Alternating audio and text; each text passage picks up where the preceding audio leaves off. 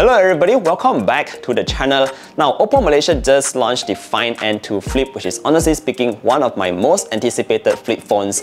Because it has been launched overseas for quite some time now, I'm finally very glad to share with you guys my experience since it's here in Malaysia. Now, what's so special about this flip phone? I mean, we've seen a couple of flip phones in the past, but the one on the OPPO Find N2 Flip here is actually really cool.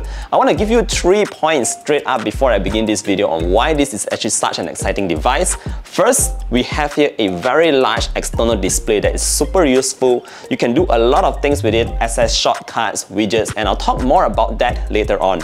The second, my favorite thing here is that we do have here a new hinge. OPPO is calling this their new generation flexion hinge, and it's supposed to be able to stay put at any angle. And not only that, guys, it is very durable and has been tested and rated to be able to last up to 10 years. So if you do not plan to change your phone for the next 10 years and you're looking for a flip phone, well, guess what? You should check out the Find N2 Flip. Now, the third thing that I'm just super keen to check out is, of course, the crease. I know a lot of people out there are always concerned about the amount of crease that you can see on folding phones, and I'm going to share with you whether it is visible or not. With that said, let's move on and check out a very quick unboxing of the Find N2 Flip. Right, so when I first received this box, guys, I mean, it is really understated these days on how well certain companies, design their box and packaging. This one here looks really special. We have a very cool texture on the top, and as soon as you flip it open, this is where you'll be greeted with the device. Now, we're going to open the device later on, and let's check out a couple of accessories first. So we have here the charger itself. Now, this is a 67-watt SuperVOOC charger.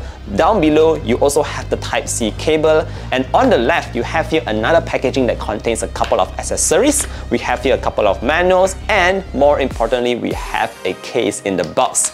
Now, the case this time comes in the form of a hard shell transparent case, which is super clear and allows you to see through the design of that Find N2 Flip. So I think this is going to be a case that we will actually want to use compared to the other kind of cheap, flimsy, soft, rubbery casings that we always get FOC in the box. Now, with that out of the way, let us go through a very quick unwrapping of the Find N2 Flip.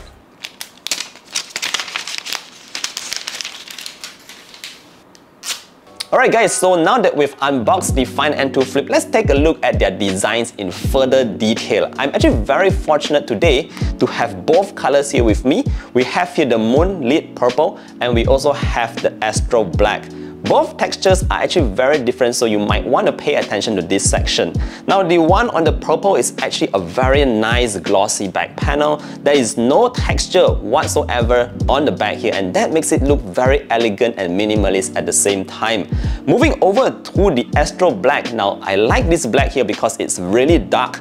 It's really like a dark matter kind of feel here, and I think a lot of you will appreciate the fact that it is a matte-ish back panel. So no fingerprints whatsoever. And you might think that it's going to be a bit slippery, but actually it is not. It's actually very grippy and does feel very comfortable to hold. Other than that, it's worth mentioning as well that these are very slim devices, and once you actually fold them close, they're not as thick as some other foldables here, and it's actually super compact that you can pop into your pocket, into your backpack, or into any small bags for that matter. Speaking about the device being closed, I also noticed that with the new flexion hinge, there are no gaps between the display, and this is great because it prevents dust and dirt from getting in and potentially damaging the display. Other than that, in terms of the weight, this is slightly just a fraction over 190 grams. That makes it kind of lightweight, but not so light to the point where it feels cheap and like a toy. This is actually a proper feeling device here that is very well made and has a premium quality to it.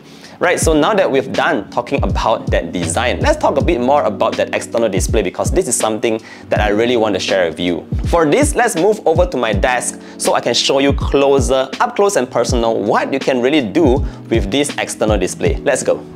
Alright guys, so now that we're at the desk, let's take a look at this external display. You can see that I already have my always on for that external display. You can customize the kind of words here, and you'll be able to see all your notification icons right from that always on. If you double tap it, this is where you'll be able to see that wallpaper of this screen. Drag down from the top and you'll be able to access a couple of toggles. Now, this is what I said was super useful because you can switch on or off your Wi-Fi, you can go into airplane mode, you can put your phone into silent for instance, or even do not disturb for that matter. So you have all those very useful shortcut toggles right from that cover display.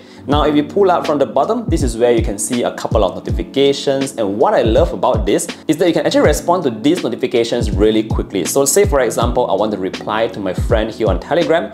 All I need to do is hit reply, and I can choose to either reply with an emoji or with a sentence that you can actually customize, guys. So I've already customized mine to say, you know, like don't kacau me, which is don't disturb me, or like to tell him that I'm busy right now. So I just tap that and instantly he will get that reply. Like I said, you can also use an emoji here to send right across, and you can even spam a couple of them right away from that cover display, and this is actually super useful.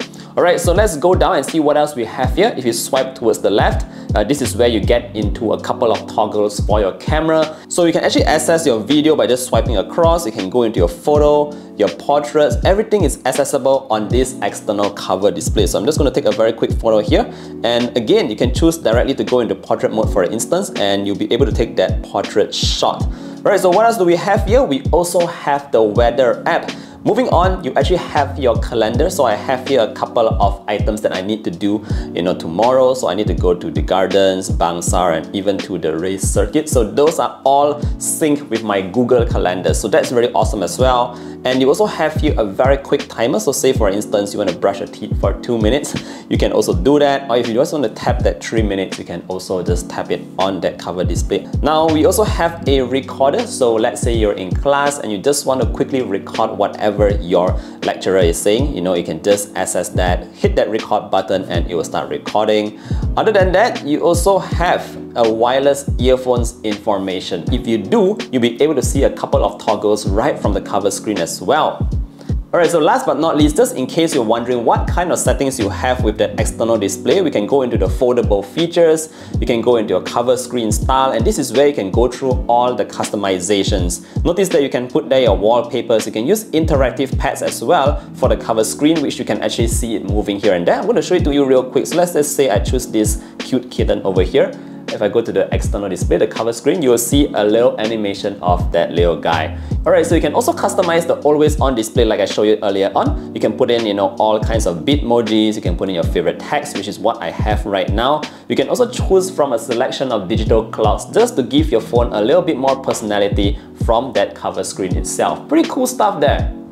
Alright guys, so now that I've shown you what you can actually do with that external display, let's talk a bit more about the phone in general, other features that you might want to find out as well. So about that crease, like I said, a lot of people are actually very concerned about the crease, and the good news here is that the crease is one of the least visible that I've seen on any smartphone to date. Now I'll be lying if I told you that it's completely invisible. It is still a little bit visible, but you will notice that at various angles at how you might hold your phone, you won't really notice that crease there. What I can say is perhaps if you have the chance to visit any OPPO store, you should definitely check it out and see like how invisible this crease is really at. And of course, I think a very quick tip here, if you choose a wallpaper that is a little bit more punchy, it makes it even more invisible. Other than that, just in terms of the display itself, it's a fairly bright display. It's 120Hz, that means everything is going to be very smooth here. And the best part is that it is an LTPO AMOLED panel. That means that the refresh rate can be varied based on the kind of content that you are watching. Alright, so other than that, what's cool about this foldable phone here is that hinge. Now we got to talk a bit more about this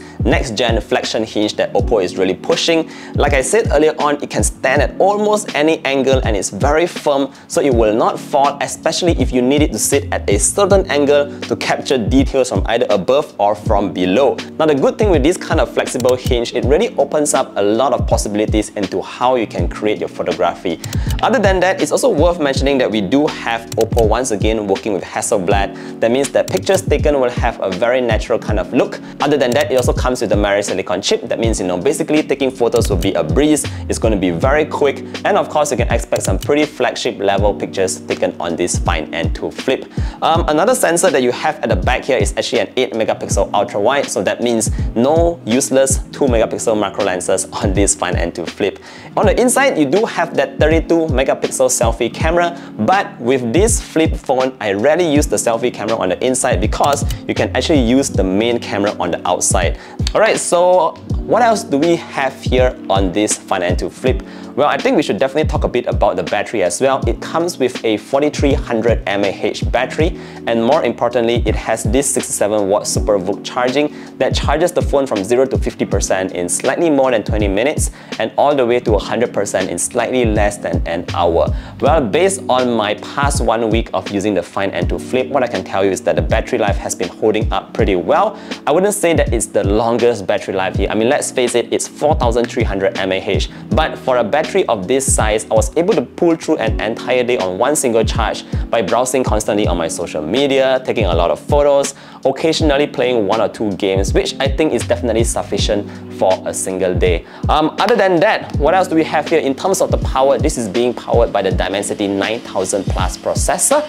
You know, this is actually a very strong processor from MediaTek. It is actually very close in terms of performance to, you know, the Snapdragon's flagship processor. So just in terms of performance, you won't have to worry about that. Alright guys, so that pretty much wraps up my quick review of the OPPO Find N2 Flip. Overall, I must say that this is definitely one of the best flip phones that I've ever experienced. Definitely from the perspective of a user experience, because the external display here really gives you a lot of shortcuts that you can access and the widgets, and of course, taking portrait selfies from that main 50 megapixel sensor is so much easier with that large display. Other than that, you also have that durable hinge, so you don't have to worry about it getting loose over time. And last but not least, you have that really almost invisible crease on the inside. If you have any further questions, feel free to leave a comment down below. If you want to pre-order this device, I'll put in some information on the screen right now so you can follow them. And of course, check out the links down below to pre-order from OPPO Malaysia. Thank you for watching today's video all the way to the end, guys, and I look forward to seeing you in the next one. Stay safe, everybody. Bye!